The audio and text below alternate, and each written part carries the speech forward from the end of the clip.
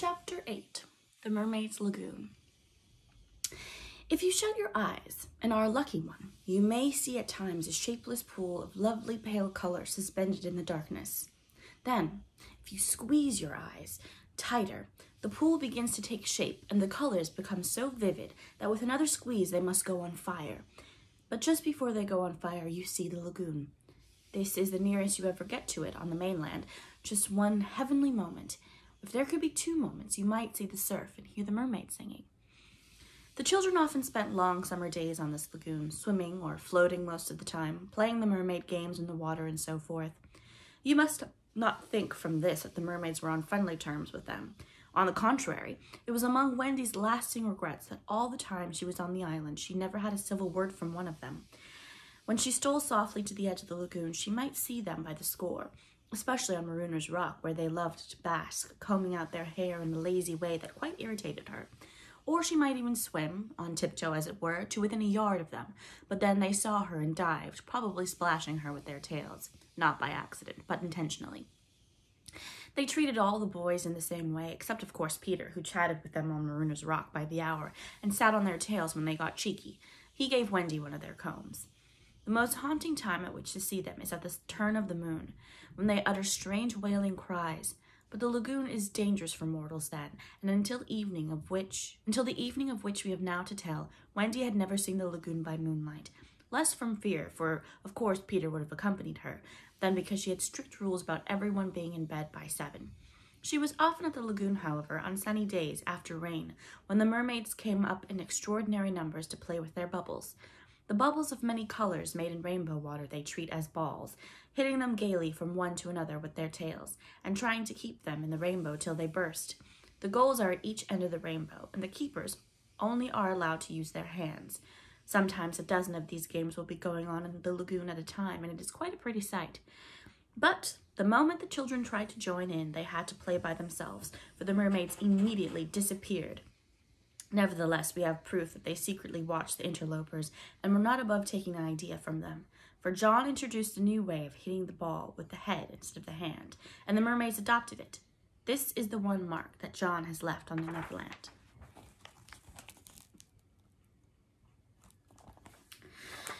It must also have been rather pretty to see the children resting on a rock for half an hour after their midday meal. Wendy insisted on their doing this, and it had to be a real rest, even though the meal was make-believe.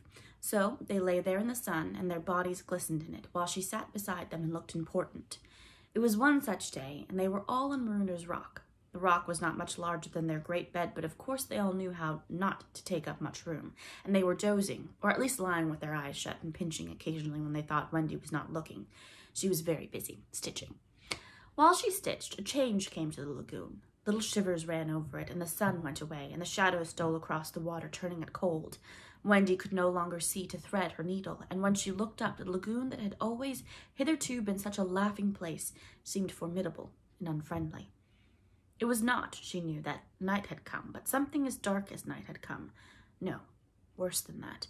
It had not come, but it had sent that shiver through the sea to say that it was coming. What was it?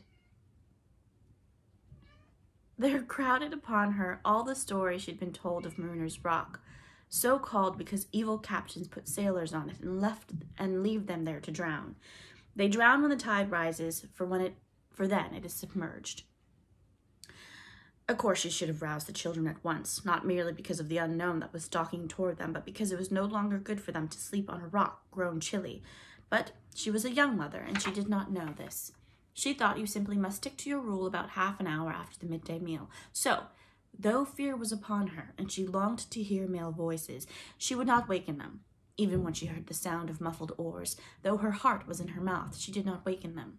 She stood over them to let them have their sleep out. Was it not brave of Wendy? It was well for those boys then that there was one among them who could sniff danger even in his sleep. Peter sprang erect, as wide awake at once as a dog, and with one warning cry he roused the others. He stood motionless, one hand to his ear. "Pirates!" he cried. The others came closer to him. A strange smile was playing about his face, and Wendy saw it and shuddered. While that smile was on his face, no one dared address him. All they could do was to stand ready to obey, The order came, sharp and incisive. Dive! There was a gleam of legs, and instantly the lagoon seemed deserted. Maruna's rock stood alone in the forbidding waters, as if it were itself marooned. The boat drew nearer. It was the pirate dinghy with 3 figures in her, Smee and Starkey, and the third a captive, no other than Tiger Lily. Her hands and ankles were tied, and she knew what was to be her fate. She was to be left on the rock to perish, an end to one of her race more terrible than death by fire or torture, for it is not written in the book of the tribe that there is no path through water to the happy hunting ground. Yet her face was impassive. She was the daughter of a chief. She must die as a chief's daughter. It is enough.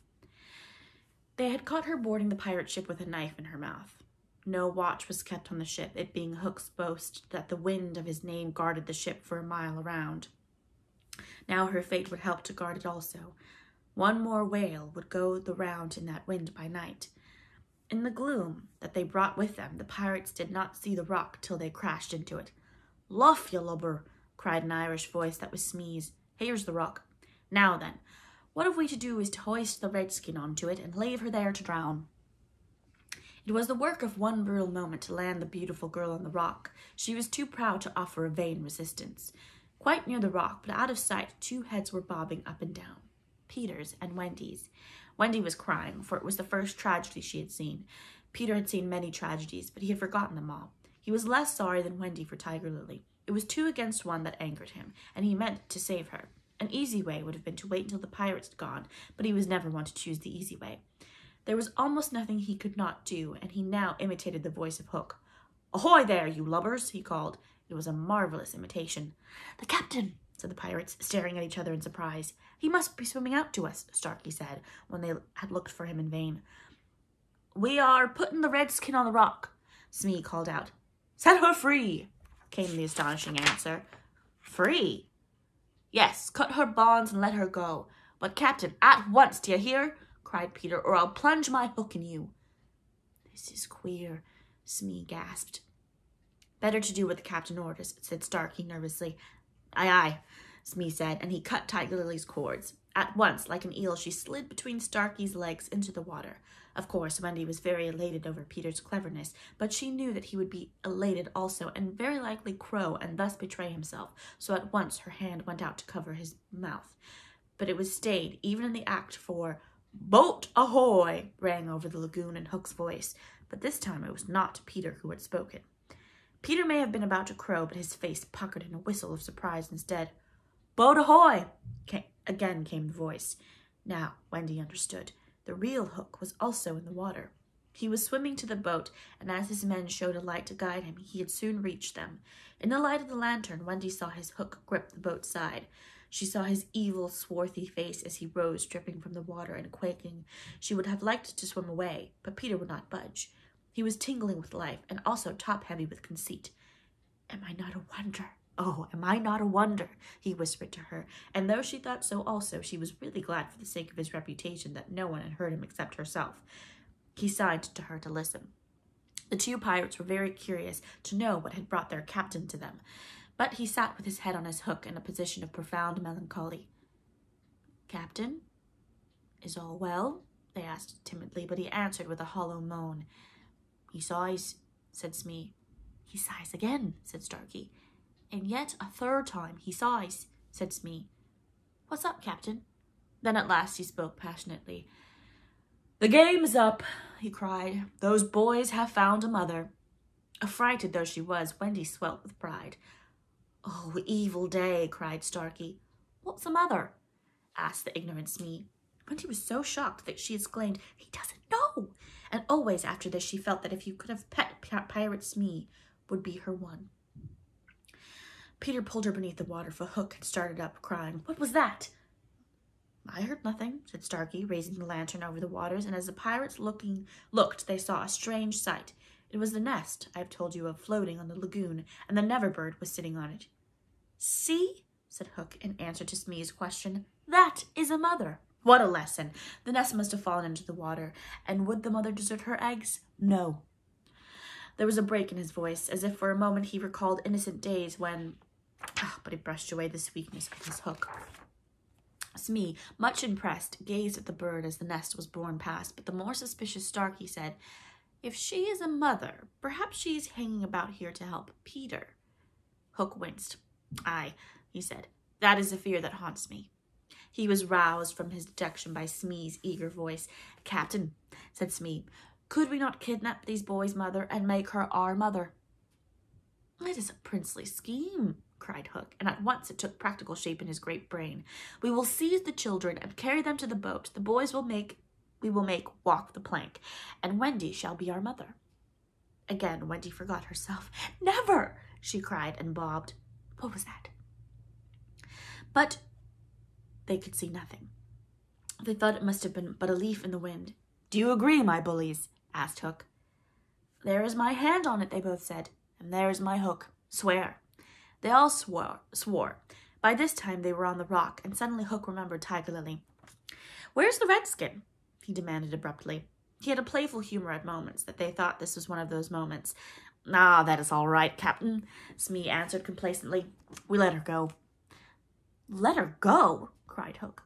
"'Twas your own orders," the boatswain faltered. "You called over the water to us to let her go," said Starkey. "Brimstone and gall," thundered Hook. "What cozening is here?" His face had gone black with rage, but he saw that they believed their words, and he was startled. "Lads," he said, shaking a little, "I gave no such order." "Ah, it is passing queer," Smee said, and they all fidgeted uncomfortably. Hook raised his voice, but there was a quiver in it. "Spirit that haunts this dark lagoon tonight," he cried, "dost hear me?" Of course, Peter should have kept quiet, but of course he did not. He immediately answered in Hook's voice, "Odds bobs, hammer and tongs, I hear you." In that supreme moment, Hook did not blanch, even at the gills, but Smee and Starkey clung to each other in terror. "Who are you, stranger? Speak!" Hook demanded. "I'm James Hook," replied the voice, "captain of the Jolly Roger." "You are not! You are not!" Hook cried hoarsely. "Brimstone and gall," the voice retorted. "Say that again, and I'll cast anchoring you." Hook tried a more ingratiating manner. "If you are Hook," he said almost humbly, "come tell me, who am I?" "A codfish," replied the voice. "Only a codfish." "A codfish?" Hook echoed blankly, and it was then, but not till then, that his proud spirit broke. He saw his men draw back from him. "Have we been captained all this time by a codfish?" they muttered. "Is it lowering to our pride?" They were his dogs, snapping at him, but a tragic figure though he had become, he scarcely healed them. Against such a fearful evidence, it was not their belief in him that he needed, it was his own. He felt his ego slipping from him. "Don't desert me, bully," he whispered hoarsely to it. In his dark nature there was a touch of the feminine, as in all the greatest pirates, and it sometimes gave him intuitions. Suddenly he tried the guessing game. "Hook," he called, "have you another voice?"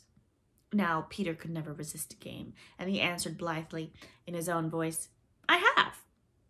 "And another name?" "Aye, aye." "Vegetable?" asked Hook. "No." "Mineral?" "No." "Animal?" "Yes." "Man?" "No." The answer rang out scornfully. "Boy?"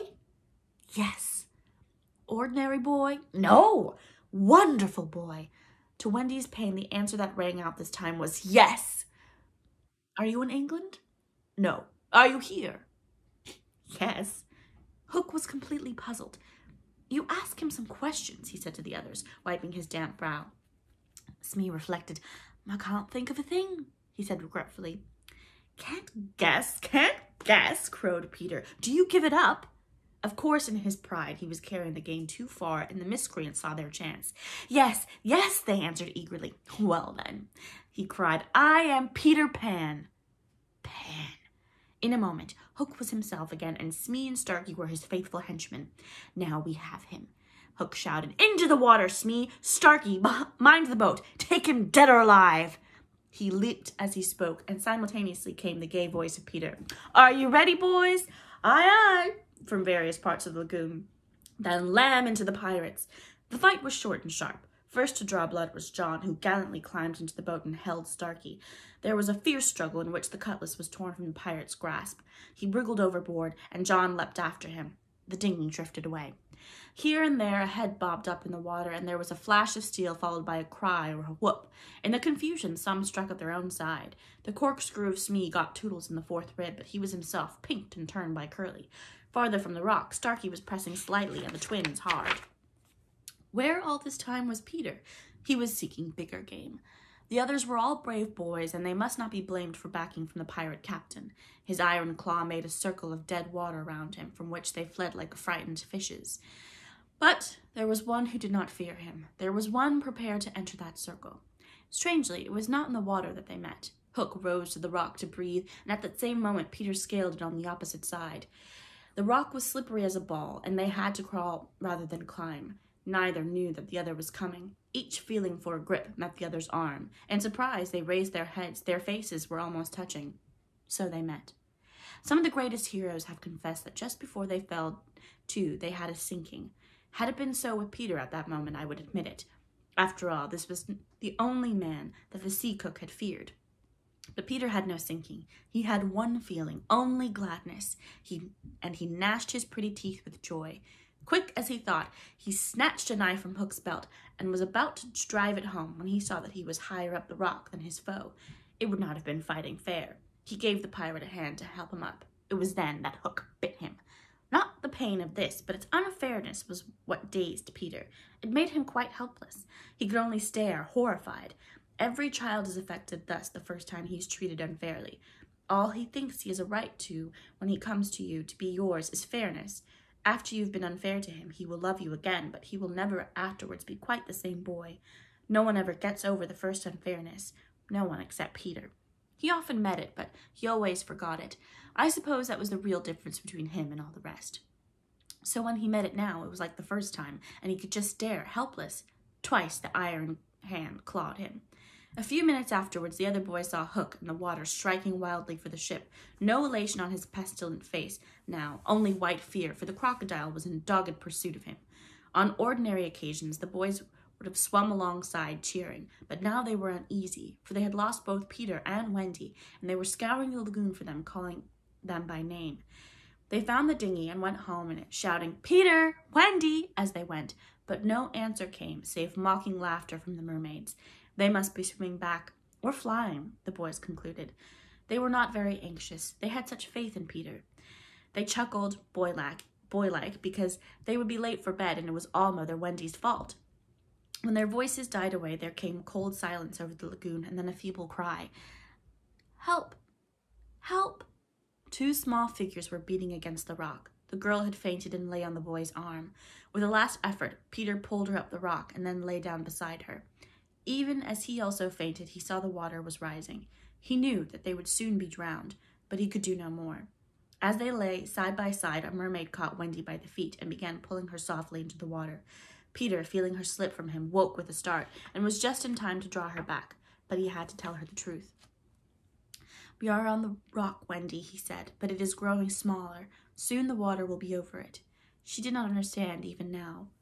"We must go," she said almost brightly. "Yes," he answered faintly. "Shall we swim or fly?" He had to tell her. "Do you think you could swim or fly as far as the island, Wendy, without my help?" She had to admit that she was too tired. He moaned. "What is it?" she asked, anxious about him at once. "I can't help you, Wendy. Hook wounded me. I can neither fly nor swim."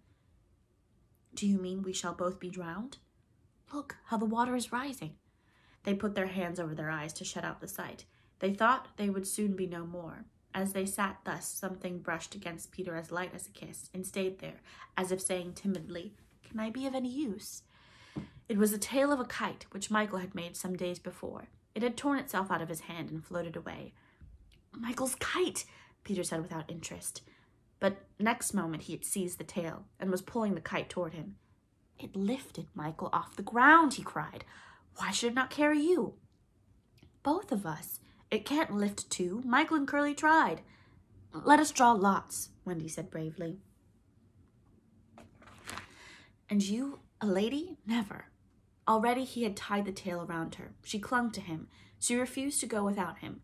But with a "Goodbye, Wendy," he pushed her from the rock, and in a few minutes she was borne out of his sight. Peter was alone on the lagoon. The rock was very small now. Soon it would be submerged.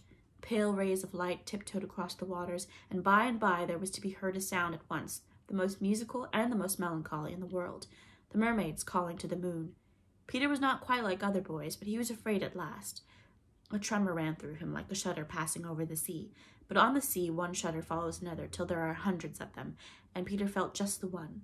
Next moment he was standing erect on the rock again with a smile on his face and a drum beating within him.